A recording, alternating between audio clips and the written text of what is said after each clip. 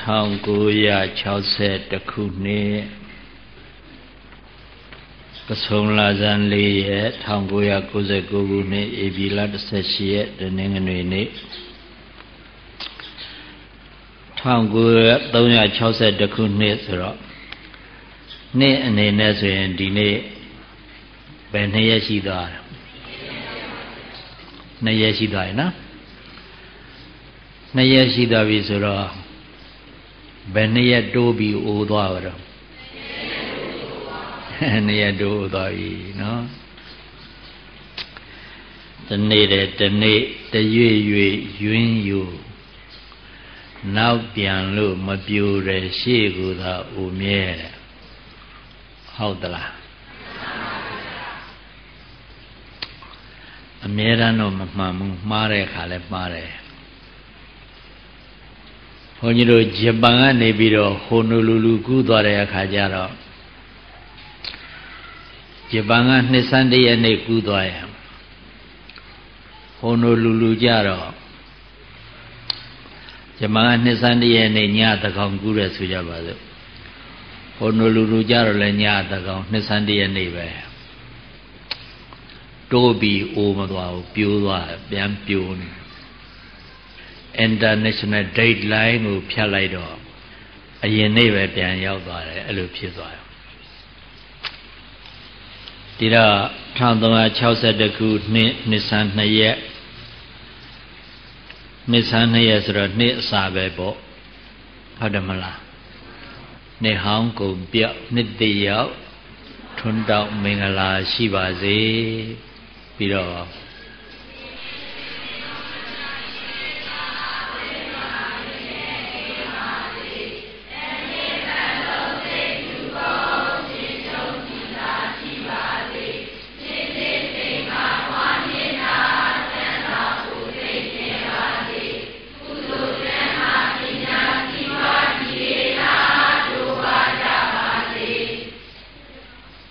ပြီးတော့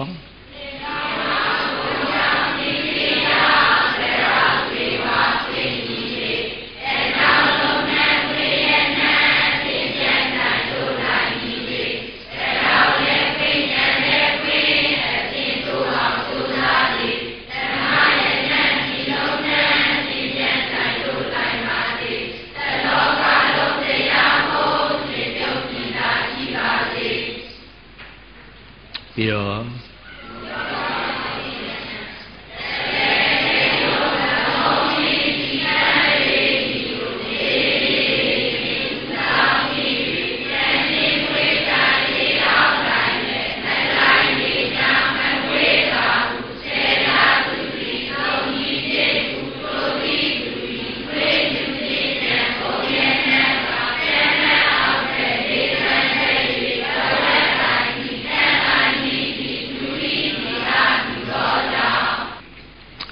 နောက်တစ်ခါပြန်ဆိုပါဦးနှစ်ဟောင်းကုန်ပြောက်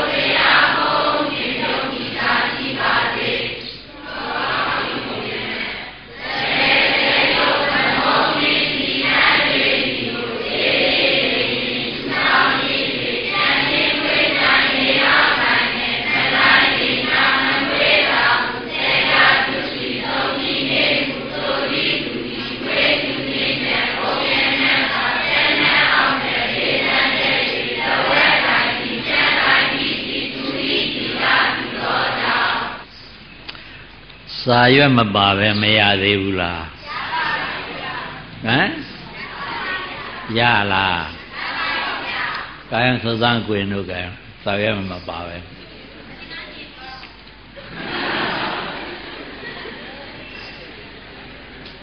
số ba lẽ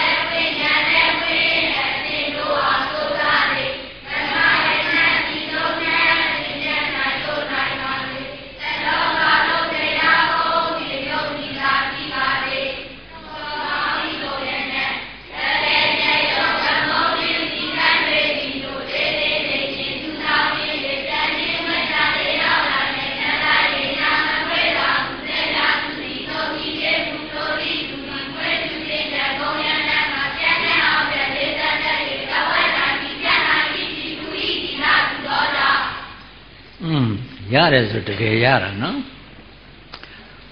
တစ်နှစ်ပတ်လုံးစိတ်ဖြူဖုံရွှင်ပြုံးကြည်သာရှိပါစေစိတ်ဖြူဆိုတာကုသိုလ်စိတ်လားအကုသိုလ်စိတ်လားကုသိုလ်စိတ်ပါဗျာတစ်နှစ်လုံးကုသိုလ်စိတ်ကောင်းတဲ့စိတ်ကလေးတွေရည်ဖြစ်နေမဲ့ဆိုလို့ရှိရင်ပြောတော့လဲကုသိုလ်ပြောလုပ်တော့လဲကုသိုလ်အလုပ်ပဲလုပ်မှာမဟုတ်လားစိတ်ရဲ့နှုတ်ရဲ့အလုပ်ရဲ့အဲ့ဒီသုံးမျိုးဘယ်ဟာကအရင်ခံကြစိတ်ကောင်းရင်နှုတ်ကောင်းအလုပ်ကောင်းတယ်ဟုတ်တယ်မလားစိတ်ဆိုးရင်နှုတ်ဆိုးအလုပ်ဆိုးတယ်စိတ်ပုတ်ရင်ဟုတ်ကလား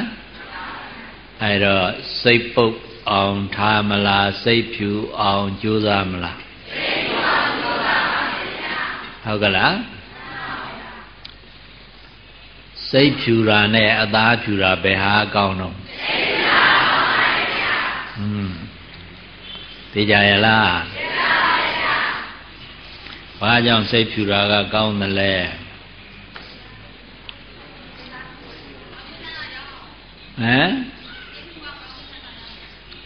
စိတ်ဖြူမှာကောင်းကျိုးချမ်းသာရမယ်ဟုတ်ကလားစိတ်မဖြူဘူးစိတ်ပုတ်တယ်ဆိုရင်တော့ဆိုကြိုးဆင်းရဲကြိုးရမယ်နော်ဒါကြောင့်စိတ်ဖြူဖို့လိုတယ်ဒါကြောင့်လည်းမြတ်စွာဘုရားကသစိတ်တပရိယောဒပနာမိမိစိတ်ကိုဖြူစင်အောင်ထားရမယ်လို့မိန့်ကြားတာမဟုတ်လားဒါကြောင့်အသားမဲခြင်းမဲပါစေစိတ်ဖြူရင်တော်ပါပြီဒီလိုမဟုတ်လား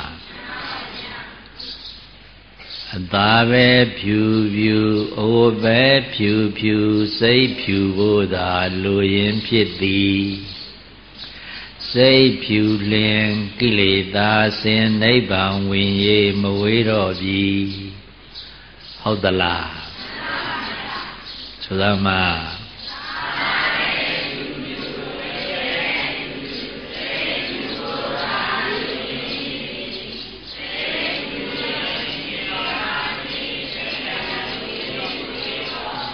မဲချက်ချင်းရတာပါလားနော်။အဲတန်းနောက်တစ်ခါ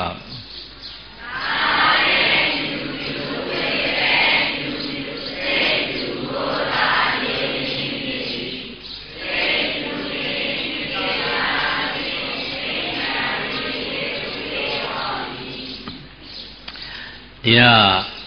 တစ်နှစ်ပတ်လုံးစိတ်ဖြူအောင်ကြိုးစားပြီးထားတဏ္ဍနဲ့မြစိတ်အငြင်းမဲ့မဝင်အောင်လောဘဒေါသမောဟကိလေသာအငြင်းမဲ့မဝင်အောင်ကြိုးစားဒီလိုမဟုတ်လားမြတ်စွာဘုရားရဲ့အဆုံးအမမကောင်းမှုဟူသမျှမပြုလုပ်ခြင်းကောင်းမှုဟူသမျှပြည့်စုံအောင်အားထုတ်ခြင်း မိမိစိတ်ကိုဖြူစင်အောင်ထားခြင်းဤသုံးပါးသည်ဘုရားရှင်တို့ဤအဆုံးအမတော်ပေသည်ဟုတ်ကဲ့လားအဲ့ဒါနေ့အစတည်းကကောင်းသွားပြီဆိုလို့ရှိရင်တော့အလယ်လည်းမကောင်းနိုင်ဘူးလားအဆုံးကမကောင်းနိုင်ဘူးလားအစကောင်းတော့အလယ်ကောင်းအနှောင်းမှသိကြတယ်ပေါ့ဟုတ်တယ်မလားဆိုမကောင်းမှုသမျှမပြုလုပ်ခြင်းကောင်းမှုဟုသမျှပြည့်စုံအောင်အားထုတ်ခြင်းမိမိစိတ်ကိုဖြူစင်အောင်ထားခြင်းဤသုံးပါးသည်ဘုရားရှင်တို့ဤအဆုံးအမတော်ပေတည်းမကောင်းမှုဟုသမျှမပြုလုပ်ခြင်းကောင်းမှုဟုသမျှပြည့်စုံအောင်အားထုတ်ခြင်း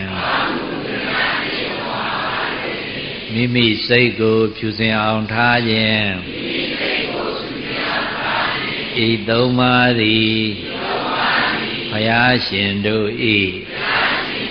အဆုံးအမတော်ပေတည်းသို့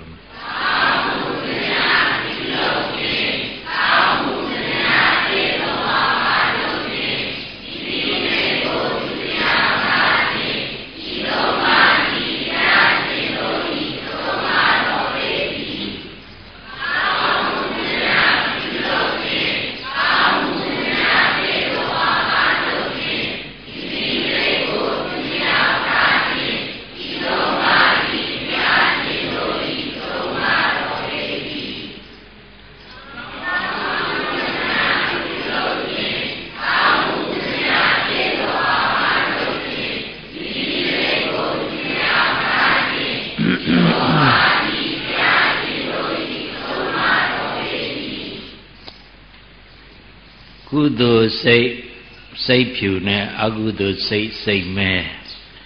အဲ့ဒီနှစ်ခုမှာလူရဲ့အဆင့်ကိုဘယ်စိတ်ကတစ်ဆင့်နဲ့တစ်ဆင့်မြင့်အောင်မြင့်တင်ပေးမလဲဟုတ်တယ်မဟုတ်လား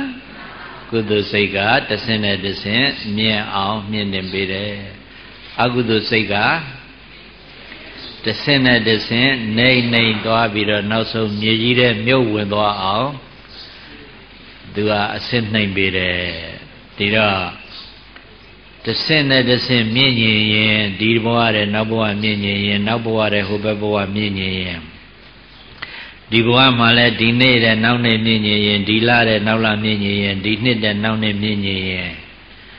ဘာလုပ်ရမလဲကုသိုလ်စိတ်ဖြစ်အောင်နှလုံးသွင်းကောင်းတဲ့စိတ်ဖြစ်ပြီဆိုရင်အလုတ်ကနှုတ်ကလည်းကောင်းမယ်အလုတ်ကလည်းကောင်းမယ်ဒီလိုဆိုရင်အဆင့်မမြင့်မေဘူးလားအဲဒါအညာကိုနိုင်အောင်ကြင်ရမှာပေါ့အညာနိုင်အောင်ကြင်တယ်ဆိုတာဘာလဲစိတ်ကိုဖြူအောင်ကြိုးစားဒီလိုမဟုတ်လားအတိတရားအညာတခုပမာရှု၍စိတ်ဟုမြညာဤတပါးမြတရားကိုကြဆောင်စည်းကိုကလူရနတ်ရွာမြမနိဗ္ဗာန်ရောက်ကြောင်းမှန်၏ဘာပြောတာတော့အတိတရားအညာတခုပမာရှု၍အဲ့ဒါကဥပမာပါတဲ့စိတ်ဟုမြညာဤတပါးမြတရားကိုကြဆောင်စည်းကိုကလူရနတ်ရွာမြမနိဗ္ဗာန်ရောက်ကြောင်းမှန်၏ဘာပြောတာတော့စိတ်ကလေးတစ်ခုပဲတရားနဲ့ရှင်ပြီးတော့နေမဲ့ဆိုလို့ရှိရင်လူချမ်းသာလည်းရနိုင်တယ်နတ်ချမ်းသာလည်းရနိုင်တယ်ဗြဟ္မချမ်းသာလည်းရနိုင်တယ်နိဗ္ဗာန်ချမ်းသာလည်းရနိုင်တယ်ဒါပြောရမဟုတ်လားတခုတည်းပါတဲ့အများကြီးမဟုတ်ဘူးတဲ့စိတ်ကလေးတစ်ခုပဲတရားနဲ့ရှင်းနေပါစေတဲ့ဒီပြောရမဟုတ်လားအတိတရားအညာတစ်ခုပမာရှု၍ စိတ်ဟုမြညာဤတပါးမြာတရားကိုကြဆောင်စည်းကိုကာလူရနတ်ရွာမြမနိဗ္ဗာန်ရောက်ကြောင်းမှန်၏ဟုတ်ကဲ့လားမဂဒေဝလင်္ကာတိကလင်္ကာလေမန္လီဆရာတော်ဟုတ်ကဲ့လားဟုတ်ပါတယ်ဖေဟာအေးဘယ်ထဲရပါလိမ့်မလို့ဟောအခြေပြိုးတဲ့ဒေါ်လာပြီကိုင်းဆိုအသီးတရား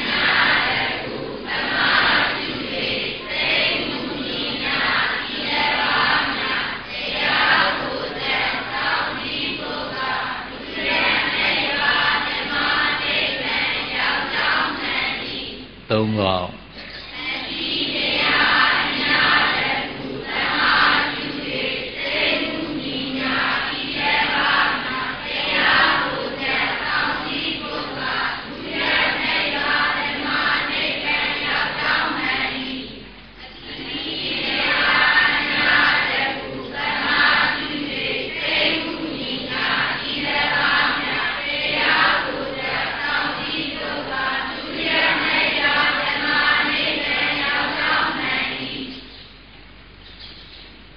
စိတ်ကိုဖြူအောင်လုပ်ပေးနိုင်ရင်နှုတ်လဲဖြူအလုပ်လဲဖြူဒီလိုမဟုတ်လား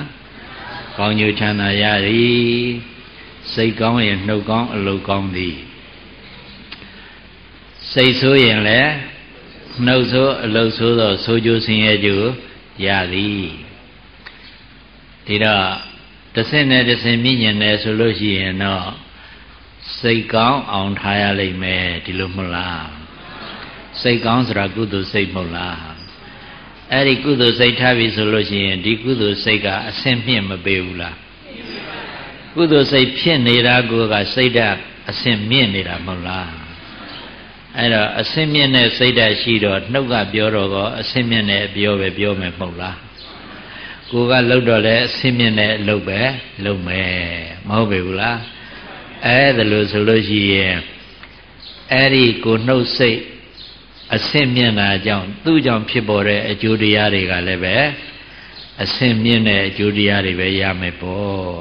မဟုတ်လားနောက်စိတ်ကိုအဖြူအမွဲခွဲသလိုစိတ်ကိုအမှောင်အလင်းလဲခွဲရသေးတယ်မောင်းနေတဲ့စိတ်လင်းနေတဲ့စိတ်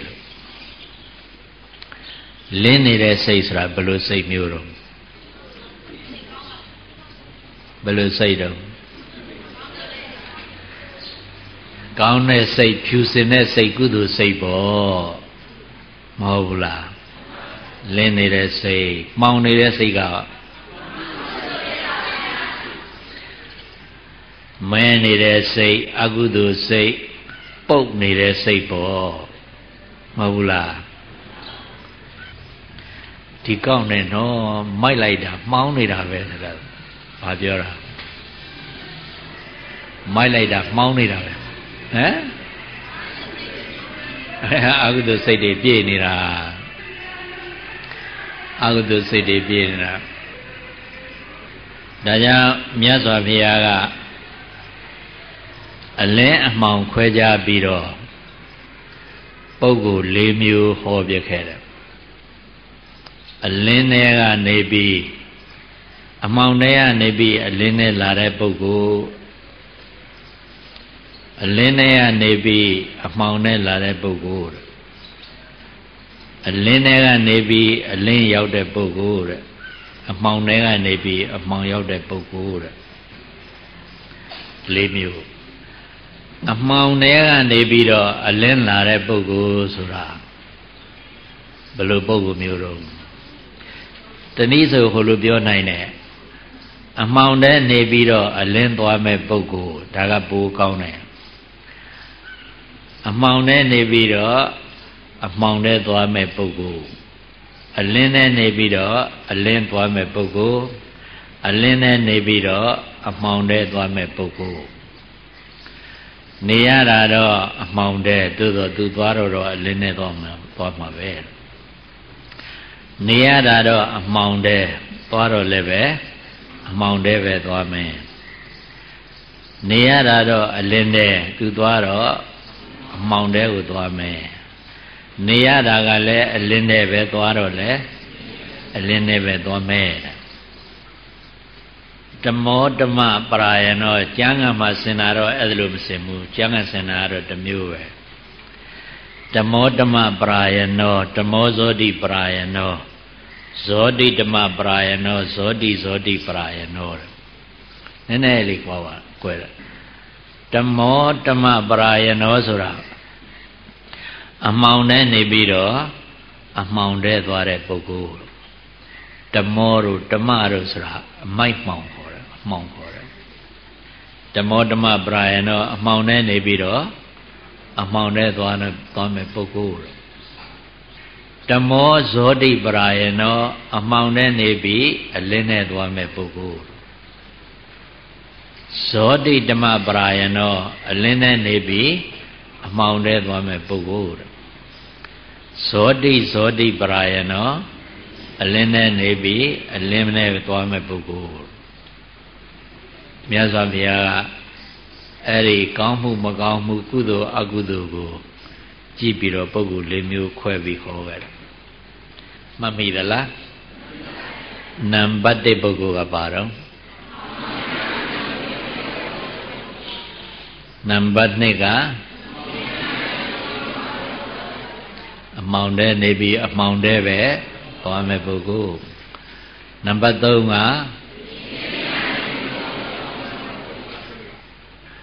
နံပါတ်4ကဟုတ်ကဲ့လားပါဠိကဓမ္မောဓမ္မပရာယနောဓမ္မောဇောတိပရာယနောဇောတိဓမ္မပရာယနောဇောတိပရာယနော60ခုနှစ်ရဲ့အစမှာပါဠိ4ပါးကြားအောင်ပြောလိုက်ကြအောင်မကောင်းလားခက်သလားလွယ်လေးဟုတ်လားဆိုဓမ္မောဓမ္မပရာယနောအမှောင်တဲ့နေ၍အလင်းအမှောင်သို့သွားမိပုဂ္ဂိုလ်ဓမ္မောဇောတိပရာယနောအမှောင်၌နေ၍အလင်းသို့သွားမိပုဂ္ဂိုလ်ဇောတိဓမ္မပရာယနောအလင်း၌နေ၍အမှောင်သို့သွားမိပုဂ္ဂိုလ်ဇောတိပရာယနောအလင်း၌နေ၍အလင်းသို့သွားမိပုဂ္ဂိုလ်ဒါရင်ဆိုသမှာ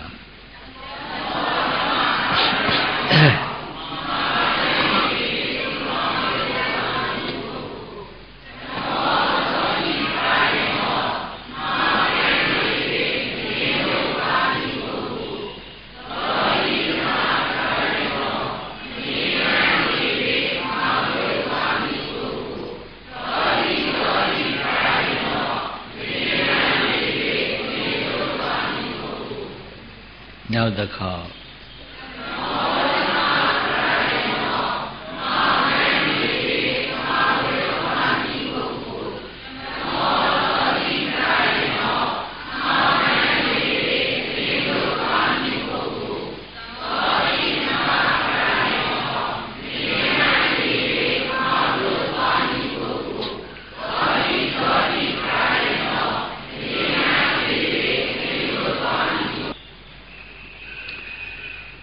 အမှောင်၌နေတယ်ဆိုတာအစင်းနှိမ့်နေတဲ့ပုဂ္ဂိုလ်ကိုပြောတာအစင်းနှိမ့်တဲ့ပုဂ္ဂိုလ်ကိုအမှောင်ထဲနေတယ်လို့ပြောတာအစင်းနှိမ့်နေဆိုတာလူတော်တဲ့တောင်မဝင်နိုင်လောက်အောင်လူတစ်လုံးသူတစ်လုံးမဖြစ်တဲ့ပုဂ္ဂိုလ်ဆင်းရဲမွဲတေးပြီးတော့နှိမ့်ကြဖြစ်နေတဲ့ပုဂ္ဂိုလ်အဲ့ဒီပုဂ္ဂိုလ်ကိုအမှောင်နဲ့နေတာသူဘာကြောင့်အမှောင်နဲ့နေရသလဲလို့ဆိုတော့ အမှောင်ရောက်ကြောင်းအလုတ်ကိုရှေ့ဘဝတွေကလုပ်ခဲ့လို့နေနေကြကြစင်စင်ရဲရဲမွဲမွဲတေတေလူလုံးသူလုံးမလားပဲနေရတာအဲ့ဒီအမှောင်နဲ့နေရတာဟာရှေးဘဝကအမှောင်နဲ့ရောက်ကြောင်း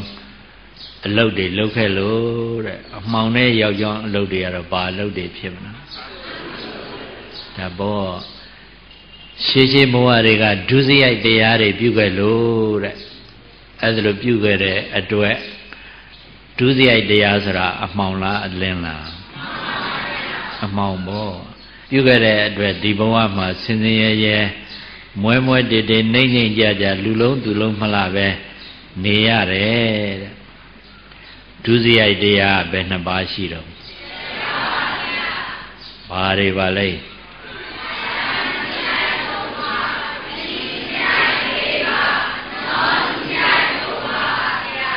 ကာယဒုစရိုက်၃ပါးကဘာတွေလဲ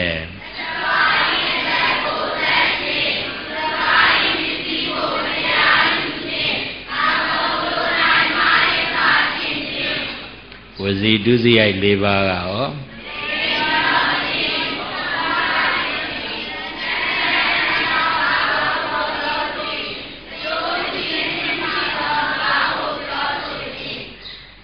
မနောဒုစရိုက်၃ပါးဟော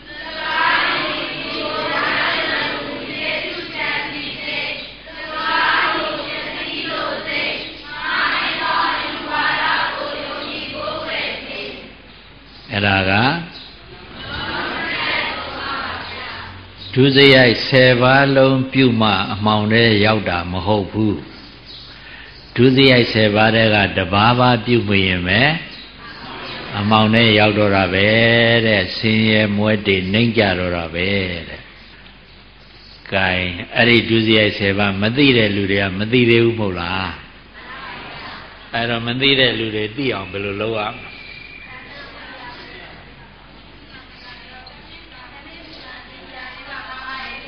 ပါတယ်ဟုတ်ပြီချမ်းမြေ့မင်္ဂလာသင်စရာတဲ့ပါတယ်ဖတ်ကြတဲ့ဒါပြောတာသူတို့ကစာမျက်နှာလေးဘာတွေကမပြောနိုင်ဘူးလားဟမ်စာမျက်နှာ7တဲ့စာမျက်နှာနဲ့တကွာပြောလိုက်ပြီအဲ့ဒါဖတ်ကြရောဒါတွေ့လားဟုတ်ပြီဘောကြီးရပဲနဲ့ကုန်းကုန်းကြီးမလုပ်တော့ဘယ်နဲ့ကျောင်းထဲမှာမထွက်သေးဘူးဝိရိယရော့သွားပြီလားကဲဆောင်းဘုတ်တော်ချပြီလိမ့်မယ်ဆောင်းဘုတ်ချရင်အဓိပ္ပာယ်သိရောပေါ့နော်နေအောင်လေနေအောင်လေကိုရင်တို့ကနေအောင်လေဆိုတော့သက်သာခိုးမှုကာမေတုငါချပေးတာကိုရင်တို့ကနေအောင်မလေးတော်တော်ဇက်သားရတယ်မြင်းနေပါလားနော်သက်သာခိုးမှုကာမေတုသုံးခုကာယကံသက်သာခိုးမှုကာမေတုသုံးခုကာယကံဆို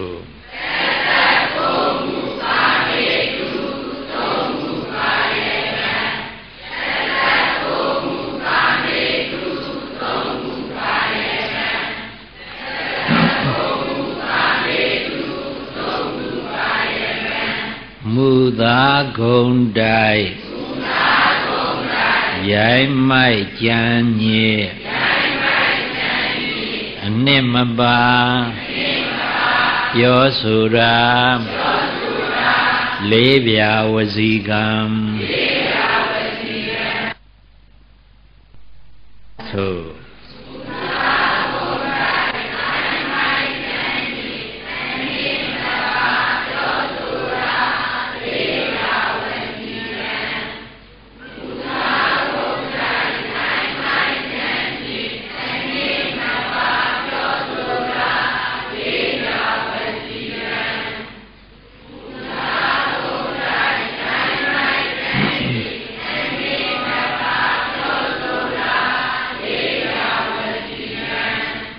သူပစ္စည်းကို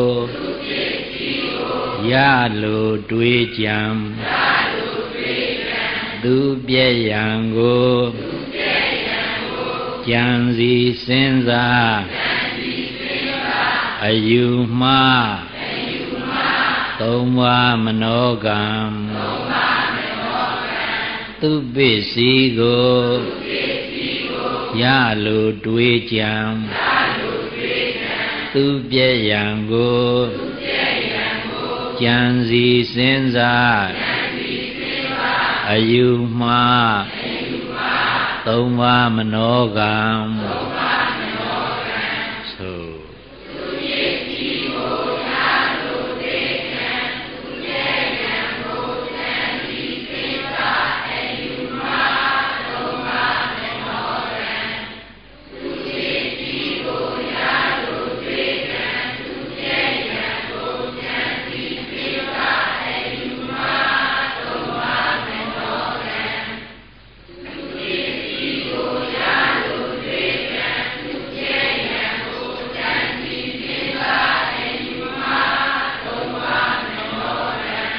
ကာယကံသုံးပါးကပါရလေ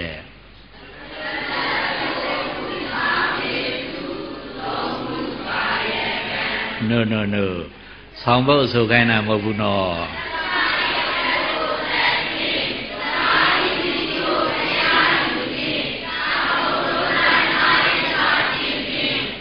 အဲ့ဒါပါလေကာယဒုစရိုက်သုံးပါးကိုယ်နဲ့ပြုလုပ်တဲ့မကောင်းမှုသုံးခုဟုတ်လားနောက်ဝစီဒုစရိုက်၄ပါးကကို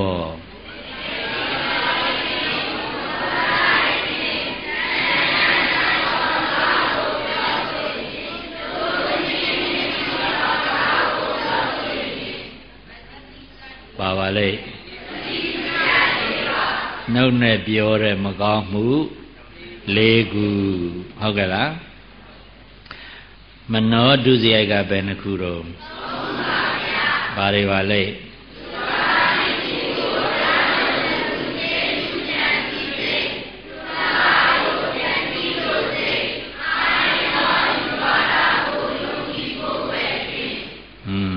အဲ့ဒါက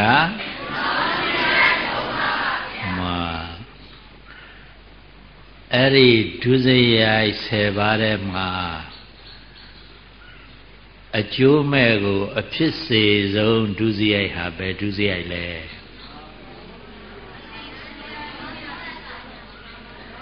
အကျိုးမဲ့ကိုဖြစ်စေတဲ့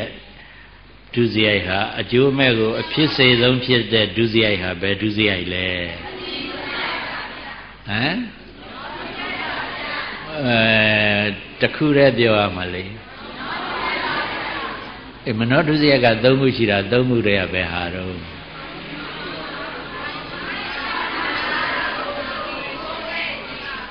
ပါတယ်ဟုတ်ကဲ့လားဘာကြောင့်သူကအကျိုးမဲ့အဖြစ်စေဆုံးလဲ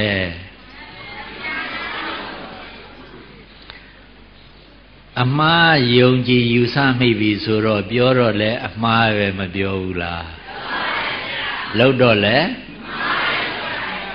ဒီလိုဆိုလို့ရှိရင်တော့အမှားတွေကြီးပဲဆိုတော့ဆိုးကြရမလားဆင်းရဲကြရမလားဆိုးကြမရဘူးပေါ့နှစ်ခုလုံးရတယ်ဟုတ်ကဲ့လားအဲ့ဒီတော့အယူဝါဒမှန်ကန်တဲ့အယူဝါဒယုံကြည်ကိုးကွယ်မှုပြုဟာနံပါတ်1အရေးမကြီးဘူးလားနံပါတ်1အရေးကြီးတယ်ဟုတ်ကဲ့လားဒါဖြင့်ဒီပရိသတ်တော့မှန်ကန်တဲ့အယူဝါဒယုံကြည်ကိုးကွယ်မိပြီလားဘာကြောင့်အဲ့လိုပြောနိုင်တယ်လဲဟမ်ဘာကြောင့်ပြောနိုင်တယ်လဲပြောမှာပေါ့တခြားဘာသာယူဝါဒတွေကလည်းသူတို့ဟာကမှန်တယ်လို့ပြောမှာပေါ့ဗါတဲ့မဂ်ခင်၈ပါးအကျင့်ပါလို့မဂ်ခင်၈ပါးအကျင့်ပါတာနဲ့မှန်ရရောလားဗါတဲ့ဟ မဂ္ဂင်၈ပါးအကျင့်တရားပါလို့ဆင်းရဲငြိမ်းစေတဲ့အတွက်ဒီအယူဝါဒဟာအဲ့လိုလားတဲဟုတ်ပါလားနော်ဒီလိုဆိုလို့ရှိရင်အယူဝါဒမှန်မမှန်ဘယ်မှတ်ကြောက်မှတင်ကြည့်ရမလဲဟုတ်ကဲ့လားမဂ္ဂင်ရှိတွေကျင့်သူတွေကိလေငြိမ်းကြသည်ကိလေငြိမ်းမှဝိဒုက္ခမုတ်ချငြိမ်းပေသည်ဟုတ်လားမဂ္ဂင်ရှိပါကျင့်ရင်ဗာငြိမ်းတယ်ကိလေသာငြိမ်းတယ်ကိလေသာငြိမ်းရင်ဝဆင်းရဲ့ငြိမ်းရောဒီလိုဆိုလို့ရှိရင်ဒီဘာသာအယူဝါဒဟာမှန်တယ်ဆင်းရဲငြိမ်းမှထိုဝါဒမုတ်ချစစ်မှန်သည်ဟုတ်သလား gain အဲ့ဒီဆောင်မှုဖြတ်ဆိုအောင်နော်ရှစ်ဖြာမဂ္ဂင်ဘောင်၌ဝင်ကျင့်စဉ်မှန်လှသည်ရှစ်ဖြာမဂ္ဂင်ဘောင်၌ဝင်ကျင့်စဉ်မှန်လှသည်သို့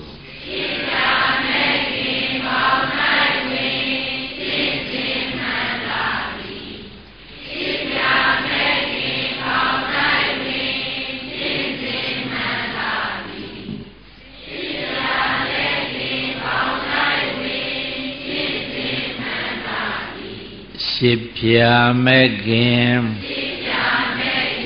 ဘောင်မဝင်ကျင့်စဉ်မှားလာသည်ရှစ်ဖြာမဂ္ဂင်ဘောင်မဝင်ကျင့်စဉ်မှားလာသည်သို့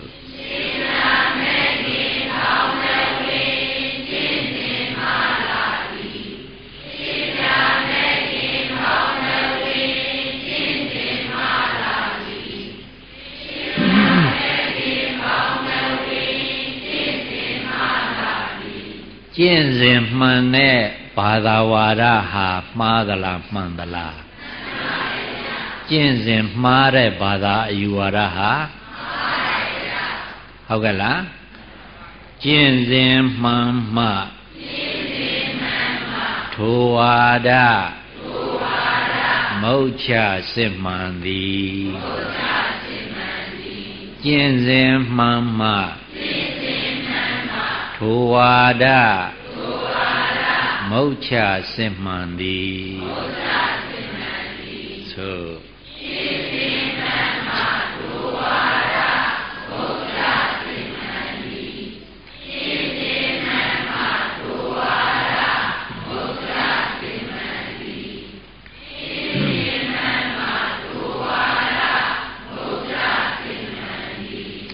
မဂ္ဂင်ရှိထွေ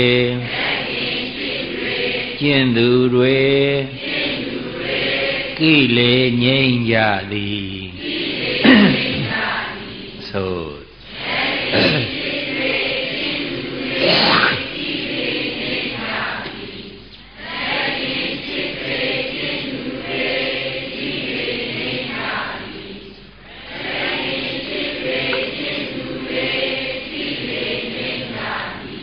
ကိလေငြိမ်းမှဝိဒုက္ခမုတ်ချငြိမ်းပေသည်ကိလေငြိမ်းမှဝိဒုက္ခမုတ်ချငြိမ်းပေသည်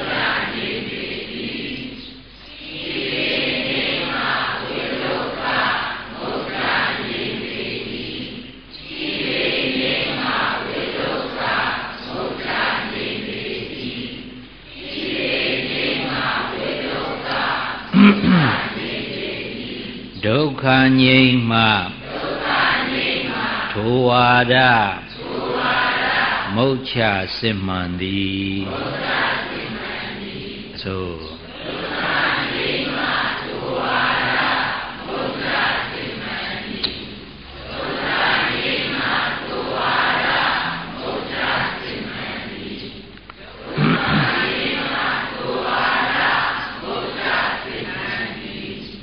ခင်ရှိထွေမကျင့်ပေကိလေမငြိမ်းပြီမခင်ရှိထွေမကျင့်ပေကိလေမငြိမ်းပြီဆို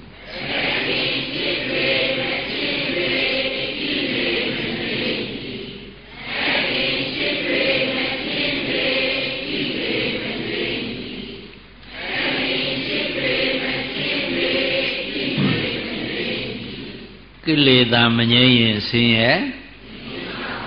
မငြိမ်းဘူးကိလေမငြိမ်းဆင်းရဲကိန်းအေးငြိမ်းချမ်းသာမရပြီကိလေမငြိမ်းဆင်းရဲကိန်းအေးငြိမ်းချမ်းသာမရပြီ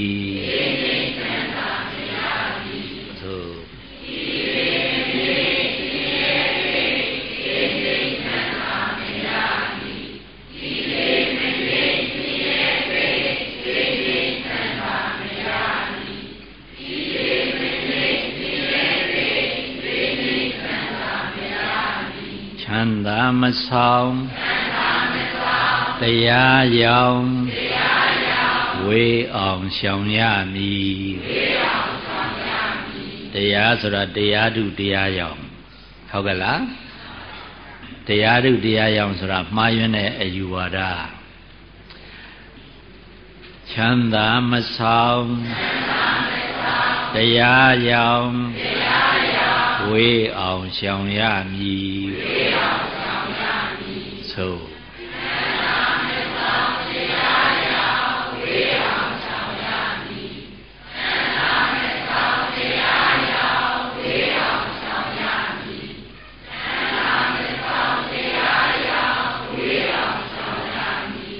ပြန်ဆို no မဲ့ခင်ရှိထွေမဲ့ခင်ရှိဖြာမဲ့ခင်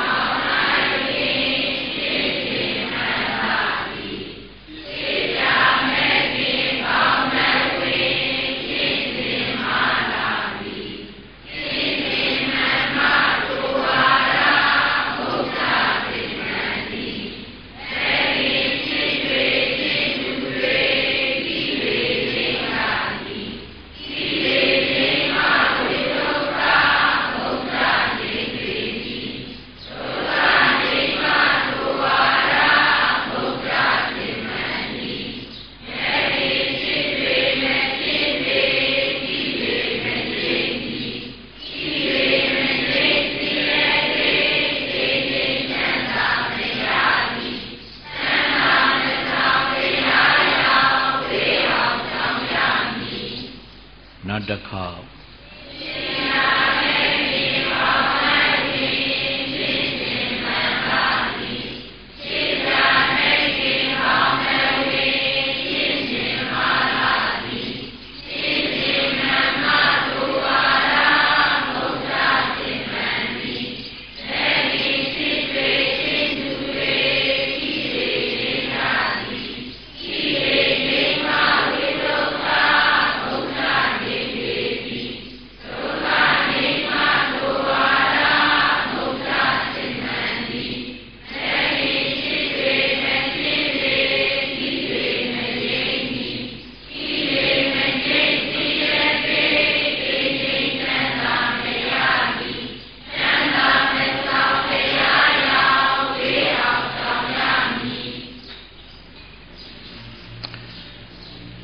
ဘာသာမှန်မမှန်ခွဲဝေရန်စမ်းမှန်စံကောင်းရှိသလောလို့မေးရင်ဘယ်လိုဖြေမလဲ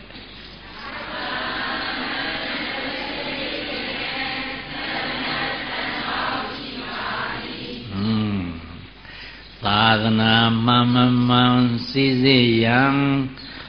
သာသနာမှန်မမှန်ခွဲဝေပန်တင်ရန်မှတ်ကြောက်ရှိသလော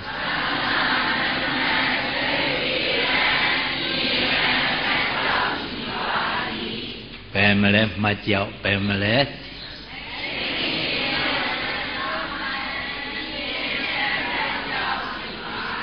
Mekin Shidang Sangong Ma Tia Majau Pibadi Hau da la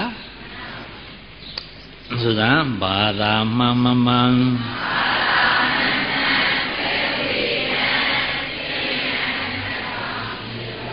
Bada Mamaman Kwe We Bang Tia Majau Shidalo Bada Mamaman Kwe We Bang Tia Majau Shibadi Tadana Mamaman Siddhiyang Samman Sangong Shidalo Tadana Mamaman Siddhiyang Samman Sangong Shibadi Pian su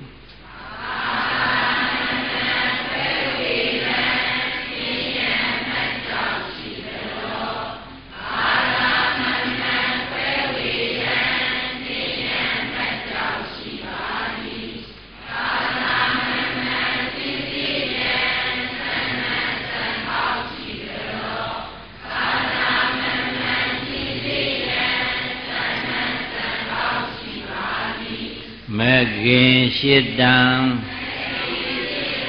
Sangong Mang Tia Majau Pibadi Mekin Shidang Sangong Mang Tia Majau Pibadi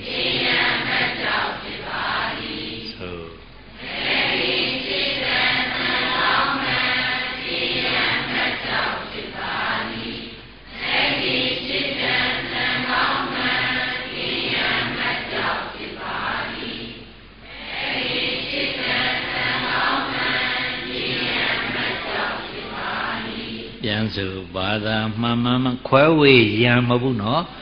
Kwe We Bang Hau ga la Su Bada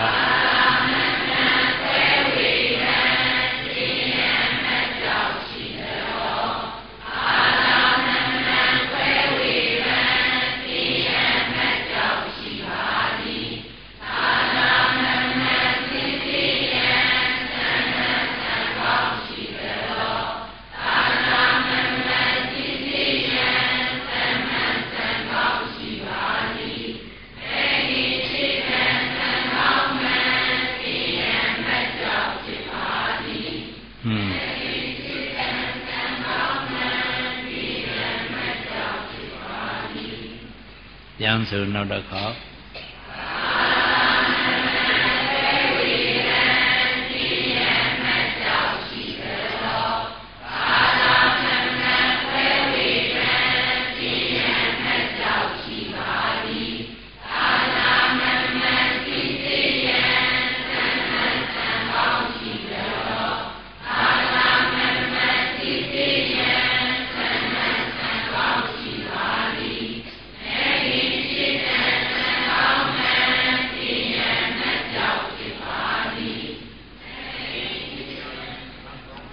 Sẽ bị rồi bà sớm nó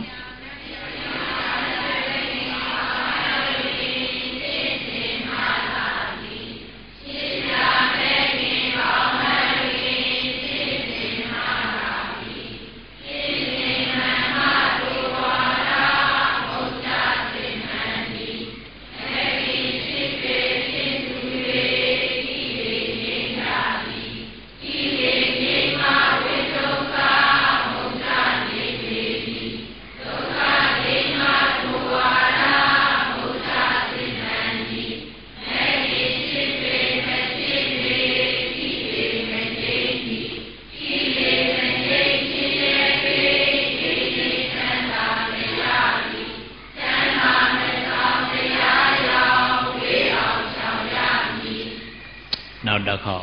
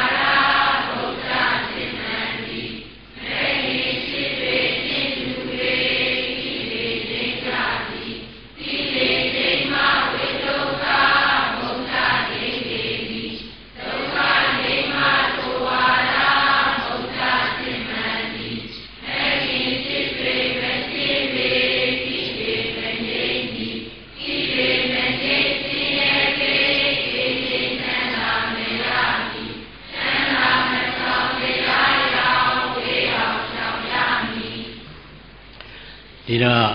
ဒုစရိုက်10ပါးထဲမှာအကျိုးမဲ့ကိုအဖြစ်စေဆုံးဒုစရိုက်ဟာပဲဒုစရိုက်လဲ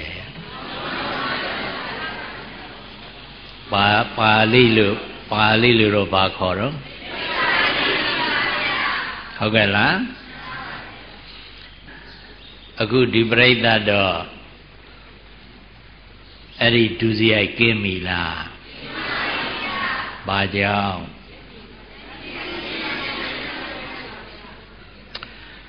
မှန်ကန်သောအယူဝါဒကိုယုံကြည်ကိုးကွယ်လို့ဒီလိုမဟုတ်လားသမ္မာဒိဋ္ဌိဖြစ်လို့ဟုတ်တယ်မလားဘာကြောင့်မှန်ကန်သောအယူဝါဒလို့ပြောနိုင်တယ်လဲဘာကြောင့်မှန်ကန်သောအယူဝါဒလို့ဘုရားဘာသာကိုပြောနိုင်တယ်လဲမဂ္ဂင်8ပါးအကျင့်တရားပါတာနဲ့မှန်ရရောလား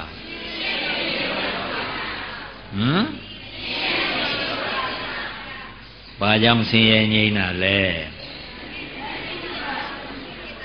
မဂ္ဂင်8ပါးကျင့်လို့ဒီလိုမဟုတ်လားဒါကြောင့်ဆင်းရဲငြိမ်းတယ်ဆင်းရဲငြိမ်းတဲ့အတွက်ဒီဘာသာအယူဝါဒဟာမှန်တယ်ဟုတ်တယ်မဟုတ်လားအဲ့တော့မှန်ကန်သောဘာသာအယူဝါဒယုံကြည်ကိုးကွယ်မိပြီဆိုတော့အဆင့်နှိမ့်သလားအဆင့်မြင့်သလားဒီတော့ဒီအဆင့်ကအောက်လျှောမသွားရအောင်ဆိုလို့ရှိရင်တော့ဘာလုပ်ရမလဲဒီအဆင့်ကနေအောက်ဘက်လျှောကြမသွားအောင်ဆိုရင်ဘာလုပ်ရမလဲ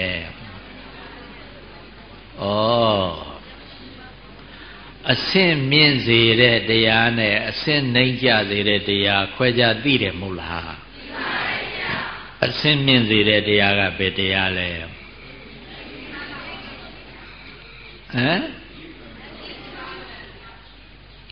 မြတ်စွာဘုရားလက်ထက်ကနွားသတ္တမကြီးတယောက်အမဲသားကြိုက်လို့မို့လို့နွားအရှင်လလရှာဖြတ်ပြီးတော့ချက်ပြီးစားတယ်စားပြီးတော့မစားရခင်မဲ့သူ့ရှာပါပြုတ်ကြပြီးဝင်နေပူလို့မလို့တပူးပူးတပဲပဲနဲ့9ရက်လုံးလုံးអော်ပြီးနောက်ကြတော့အဝီစီငရဲရောက်သွားတယ်အစင်နှိမ့်တာလားမြင့်တာလားမြင့်ပါဗျာဒါဖြင့်အစင်မြင့်အစင်နှိမ့်စေတဲ့တရားကဘယ်တရားတော့ဒါဖြင့်မြင့်စေတဲ့တရားကဟောတဲ့တဲ့ပြောတော့သိသားပဲကိုရင်တို့သီလရှင်ပေါ့စာတို့တဲတော်တယ်တဲ့တဲ့ပြောတဲ့အခါသိတယ်နော်ချီးကျူးစရာပဲဒီတော့ဒုစရိုက်တရားနဲ့သူစရိုက်တရားဘယ်တရားကအဆင့်မြင့်စေပြီးဘယ်တရားကအဆင့်နှိမ့်စေလဲ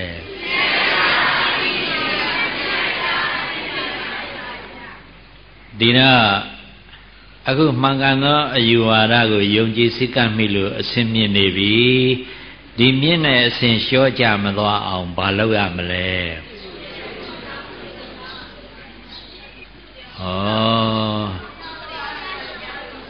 ပါတယ်ကုသိုလ်တရားတို့ခေါ်တဲ့ဒုစရိုက်တရားတွေပွားများအထောက်ရမယ်ဟုတ်လားဟာဒါလည်းတဲ့တယ်ပြောတော့သိတာပဲဒုရှောင်သူ့သုံးရမယ်ဟုတ်တယ်မဟုတ်လားဘာလုပ်ရမလဲဒုရှောင်သူ့သုံးလို့ရှိရင်အဆင့်မြင့်မလားအဆင့်နှိမ့်မလားဒုရှောင်သူ့ကျင့်သင့်အဆင့်မြင့်မီသေးကြသည်မဟုတ်ဘူးလားမြင့်ဘူးလားကဲဆိုဒုရှောင်သူ့ကျင့်လူအဆင့်မြင့်မာသေးကြသည်ဒုရှောင်သူကျင့်လူအဆင့်မြင့်မာသေးကြသည်သို့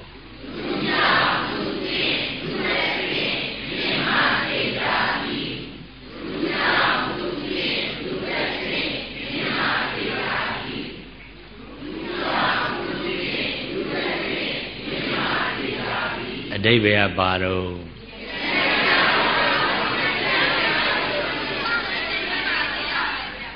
ဒုစရိုက်တရားတွေရှောင်ရှားပြီးသူစရိုက်တရားတွေပဲ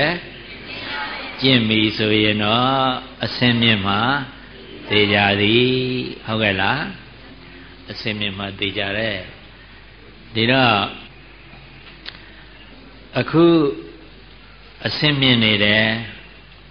ဒုစရိုက်တရားတွေရှောင်ရှားပြီးသူစရိုက်တရားတွေကျင့်လို့မလို့နောက်ဘဝတွေမှာလည်းအစင်းမြင့်သွားပြီဆိုလို့ရှိရင်ဒီပရိသတ်ကိုပုဂ္ဂိုလ်လေးစားတဲ့ဘယ်လေးပဲမျိုးစားတဲ့တွင်မနှုံ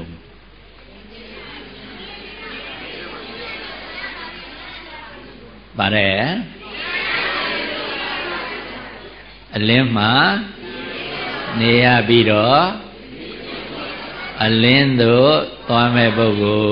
ဟုတ်ကဲ့လားပုဂ္ဂိုလ်၄မျိုးထဲမှာအကောင်းဆုံးအမြင့်ဆုံးပုဂ္ဂိုလ်မဟုတ်လားဟုတ်ကဲ့လားဒီတော့အလင်းသွားကြမလားအမှောင်သွားကြမလားအလင်းသွားခြင်းရင်ဘာလုပ်မလဲဒုရှောင်သူကျင့်ရမယ်ဟုတ်တယ်မလားအခုအစင်းမြင့်နေတဲ့အခြေအနေရနေတယ်တကယ်လို့ကိုကကုသိုလ်တရားတွေဒီလိုတရားနာမှုလည်းမရှိတရားအထုတ်မှုလည်းမရှိကြောင်းကံဖျားလည်းမသွားဘူးဆိုလို့ရှိရင်တရားဘဟုတုတရှိပါမလားမရှိရင်အကောင်းအဆိုးအကြောင်းအကျိုးခွဲကြပြီးကြာကြာနာနာသိပါမလားသိပါဘူးဗျာအဲ့ဒါမသိဘူးဆိုလို့ရှိရင်ဒုစရိုက်လဲသူစရိုက်မှတ်ပြီးတော့ကြည့်မိရင်ကြည့်မိမှာမဟုတ်လားအဲ့လိုဒုစရိုက်များသွားကြည့်မိပြီဆိုလို့ရှိရင်တော့ဘယ်သွားမလို့အဆင့်နှိမ့်သွားတာလားမြင့်သွားလားအဆင့်မြင့်ရာနှိမ့်ရာကနေမြင့်ရာသွားရင်ကောင်းတယ်အဆင့်ညီလူညီမျှသွားရင်လည်းကောင်းတယ်အခုတော့အဆင့်မြင့်ရာကနေပြီးတော့နှိမ့်ရာသွားရတယ်ဆိုတော့ဝမ်းနည်းစရာမကောင်းဘူးလားဟုတ်ကဲ့လားလင်းရာကနေပြီးမှောင်ရာရောက်သွားမယ်လင်းရာကနေပြီးအလင်းမဲ့သွားတဲ့ပုဂ္ဂိုလ်တော့ပါဠိလိုဘယ်လိုခေါ်တော့ဒါဖြင့်လင်းရာကနေအမှောင်သွားတဲ့ပုဂ္ဂိုလ်ကြတော့ဇောတိဓမ္မပရာယနာဟုတ်ကဲ့လားတချို့မှာရှေးဘဝတွေကအမှောင်ရောက်ကြောင်းဒုစရိုက်တရားတွေပြုခဲ့လို့မို့လို့ဒီဘဝမှာနှိမ့်နှိမ့်ကြကြအစင်းနှိမ့်နှိမ့်နဲ့ဆင်းဆင်းရဲရဲမွဲမွဲတေးတေးမိတ်ကောင်းဆွေကောင်းလည်းမတွေ့ရပဲနဲ့မိညာဆွေညာမိတ်ဆိုးဆွေဆိုးပဲတွေ့ရတဲ့အခါကျတော့ကုသိုလ်ကောင်းမှုပြုရမှလည်းမသိဒုစရိုက်တရားရှောင်ရမှလည်းမသိအဲ့ဒါလိုဖြစ်တဲ့အခါကျတော့သူဟာလောကသဘာဝလူသဘာဝအရာဒုစရိုက်တွေအပြုများမလားသူစရိုက်တွေအပြုများမလားစိတ်